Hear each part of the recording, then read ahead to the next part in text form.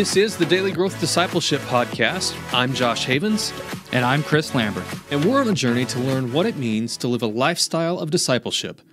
We're glad you're joining us today, and we hope that as you set aside this time for God, that He will help you grow today in the everyday moments of life. One of the great compliments to practicing daily habits is to practice weekly habits as well. These are habits that add the best value when practiced a little bit spaced further apart. In this chapter, as we talk with Justin Earley, we're going to be reviewing what he calls the weekly habits. And I think these are very important to balance out the daily habits. They're habits that are sometimes best practiced not as frequently, but still add a really good rhythm and routine to the week overall. Justin Earley has a Juris Doctorate from Georgetown University and is the creator of The Common Rule, a program of habits designed to form us in the love of God and neighbor. He's also a mergers and acquisitions lawyer in Richmond, Virginia. He previously spent several years in China as the founder and general editor of the Urbanity Project and as the director of Thought and Culture Shapers, a nonprofit organization dedicated to serving the community through arts. He and his wife Lauren have 4 sons and live in Richmond, Virginia. One of the habits that we're going to dive into specifically has really been impactful for Josh and mine's relationship, and that is conversations with a friend. It's why we've started a previous podcast called Theology in Progress, which naturally led into what we're doing now with Daily Growth Discipleship. And it's because of our relationship and able to wrestle with deep theological issues and share life together that has added so much to our journeys as disciples, both individually and together. We're able to constantly challenge each other and spur each other on in our pursuit of Christ. So I think this habit really has a lot to offer every one of us, especially because we're living in an age today when, although we feel more connected to people because of social media and how short distance seems, we've actually dehumanized ourselves by not being able to connect with people more often. So I think this habit is very important for us to learn to practice today. I want to jump over into the weekly habits then real quick. Again, there's so much more in the daily habits that I wish we had time to cover, and people will have to go out and buy the book for that. They're welcome to do so. Yes. Highly recommend it. But there's one particular habit here in the weekly habits I want to make sure we have time to talk about. So real quick, the 4 habits here are 1 hour of conversation with a friend, fast from something for 24 hours, curate media to 4 hours, and Sabbath. Okay, real quick, I want to cover, because fast from something for 24 hours, pretty simple. Sabbath, pretty simple. I mean, you go into a lot more detail, so they're not simple, but I think the simply gist said, of simply more complicated to do. Exactly. But yeah, I got some tips in the book for sure. Exactly. What is 1 hour of conversation with a friend? This is one of my absolute favorites. It's the virtue or the rooted acknowledgement here is that friends will make or break our life, because friends, we're made for them. We're made to live in community. I think friends are the building blocks of community.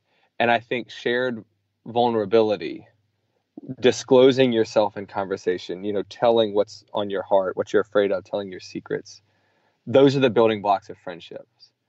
And so if you look at the state of most places that we live in now, we are trending hard and dangerously towards loneliness as the new cultural norm. More people live alone, more people die alone, more people are not with their families, more people choose career paths that, they move their life, they move their geography for career, not for friends. And we end up, unsurprisingly, very lonely people.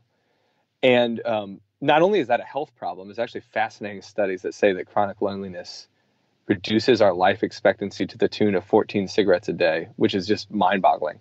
I couldn't believe that was true. I actually looked up the backup research and say, is this peer reviewed? It is. Amazing. And sad. But it's also, I think, it's an essential reminder that it's hard to understand the gospel fully until it's embodied to us in another person. And I think that what friendships, real vulnerable friendships do that are created through a habit of disclosing yourself to each other every week is what you're doing as a friend is saying, you're really messed up, but I'm going to stick around anyway. Because anybody who's a friend over a long period of time, you hear confessions, you hear secrets, and you realize your friend is broken, but you're going to stay with them anyway.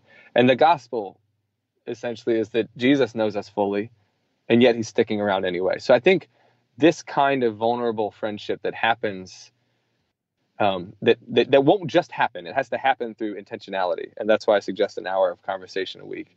I think it's a reflection of the gospel, and it's the way that we begin to build a community of love, which we then can invite our neighbors into through evangelism. But it's the beginning of creating community. So that's why I want and hope that people will make a habit out of it, to make it normal to disclose themselves to each other, to talk to each other.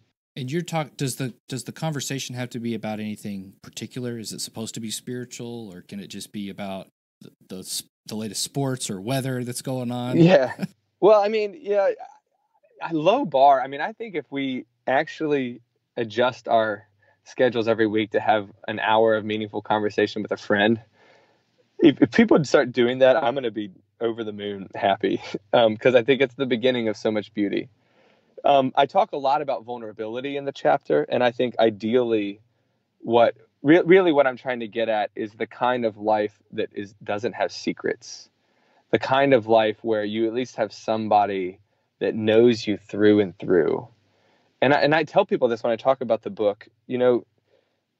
I think you all, Josh and Chris, are great, but you don't know all of my secrets. And I think, that nobody knows all my details and all my darkness, but there is someone here in Richmond who does. His name is Steve. And there's another one named Matt. And then there's my wife, Lauren. I don't have secrets, right? Somebody knows everything that happens, somebody knows about it. And that changes everything because I actually, I can't hide. And I long for people to enter into a kind of gospel community where they can't hide, but that's a safety net. That's not a threat. That's a safety net, that you have somebody who knows you and forgives you and speaks the words of Christ's forgiveness over you. Yeah, and it holds you accountable to it, right? I mean, it's not only just fulfilling the loving the neighbor and learning to embrace that, but it holds you accountable. So it all feeds into each other. Yeah. I mean, I get weird when I'm alone, and there's specific temptations that come when I feel or sense that I'm alone. So that's why I try to make sure that I'm not. Yeah. I try to make sure that I'm visible to people. I tend to behave the way I actually want to behave when my life is disclosed to other people. So it's a beautiful thing. Accountability is really important. Yeah, I tend to. I'm an introvert by nature, and I tend to introspect a lot. And I say it this way all the time. If I'm by myself and I spend a lot of time in my head, I go into deep, dark places where it feels like I'm entering the twilight zone and rationality kind of goes out the window. And so I need those conversations with other people to kind of ground me in reality. Right.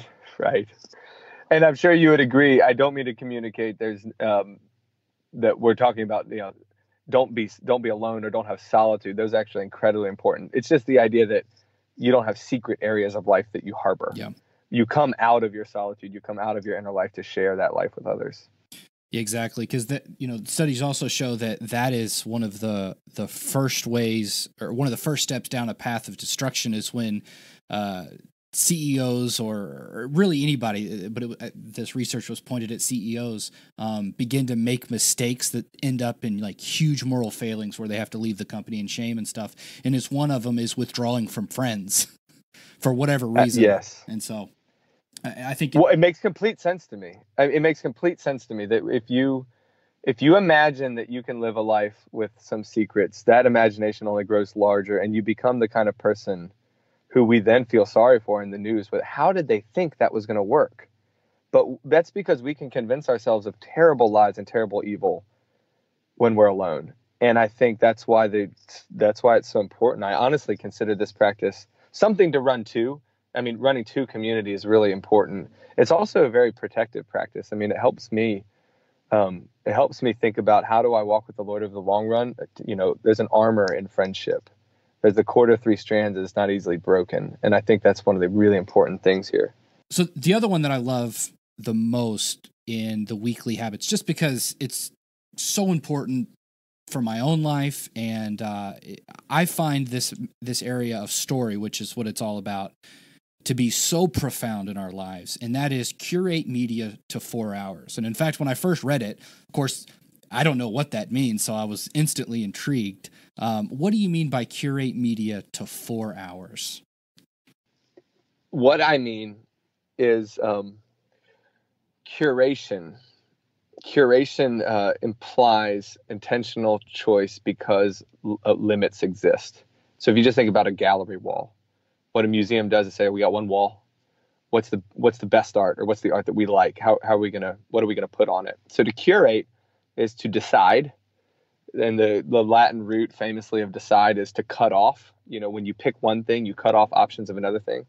And the reason I think curating is so important in our life generally, but especially towards media, is because I think we live in a specific time and a culture where we actually imagine, in many senses of life, that we can do it all, that we can have it all. And particularly in media, we just sort of let the stream flow. We stream anything, stream it always, stream whatever's in front of us. And if you look at your life, you just pay attention. The restaurant you sit at tonight will probably have a couple screens in front of you. You'll always, of course, have your personal screen in your pocket. You'll come home and you'll see screens. You look in your living room and you see screens. And the danger is that people who do not love us and actually want to make money off us know how to do so through anger, through addiction. The thousands of MIT programmers paid amazing salaries on the other side of the screen mean that our screens are not neutral. People are trying to get our attention and sell it to advertisers, or get our attention to, buy the next thing. So we need to be really, really careful, but we also need to realize that stories are wonderful. So, I'm scared of the constant stream of media in one sense, but I also think we live kind of in a renaissance of television where there's actually great story writing and programming and wonderful movies coming out. So the idea is to, resist, like we were talking about earlier. There's some things we need to resist, and that is the constant uncurated attention to media. But there's some things we need to embrace, and that is watch beautiful stories. Watch stories that remind you that justice can and should be done, that there is evil, but heroes will win, and the ultimate hero will win. Watch things together, like sit in community.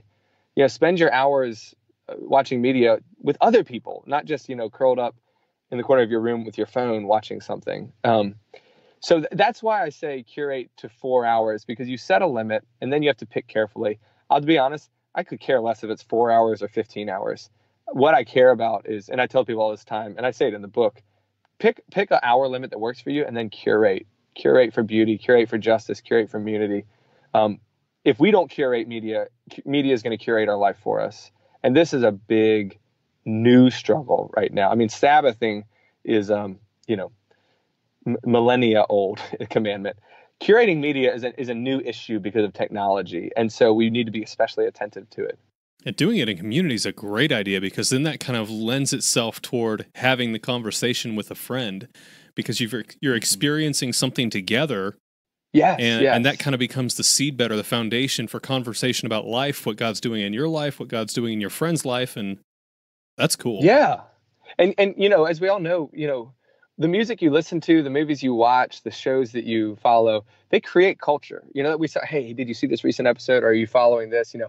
And some of that is wonderful. Some of that's evangelistic. You watch shows with your neighbors, see what they're listening to, start conversations, or watch movies with your community. It's a way to be together, have shared stories. But that's different. That's different than just watching anything and everything all the time.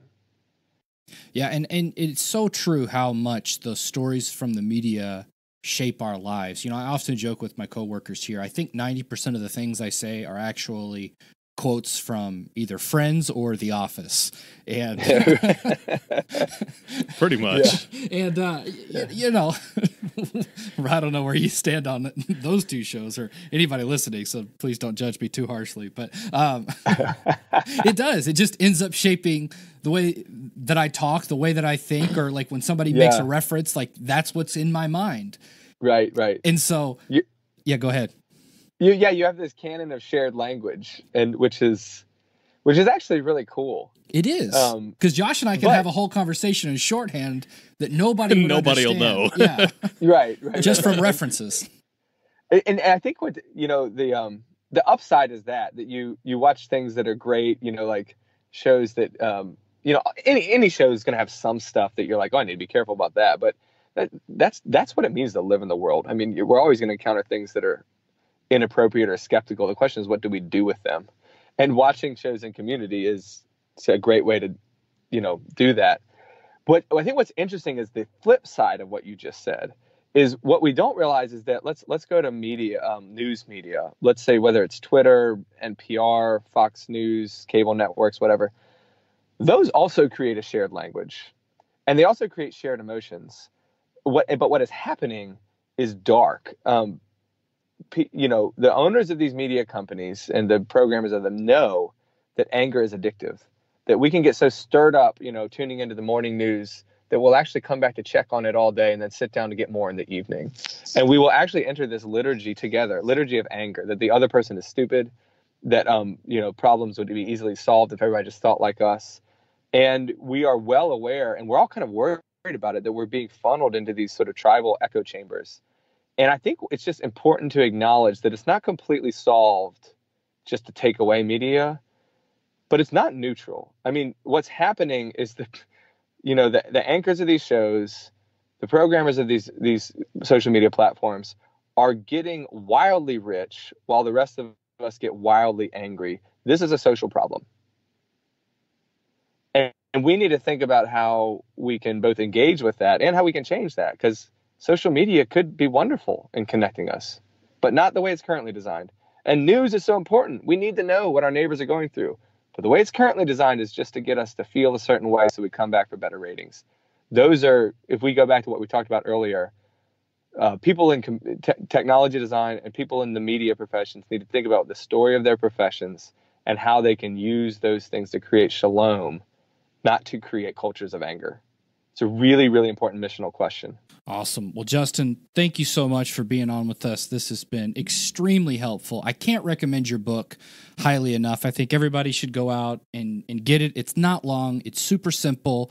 And you have some great illustrations, some great stories that get right to the heart, very practical. Thecommonrule.org is where you guys need to go to check out more of Justin's work. Links in the show notes. Yes, absolutely. Justin, thank you so much for being with us today. I tremendously enjoyed this conversation, so thank you all.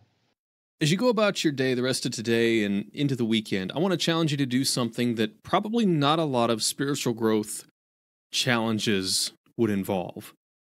I want to challenge you to go see a movie. Now, I don't want this to just be any movie. I want you to pick a movie that tells a good story, like Justin talked about.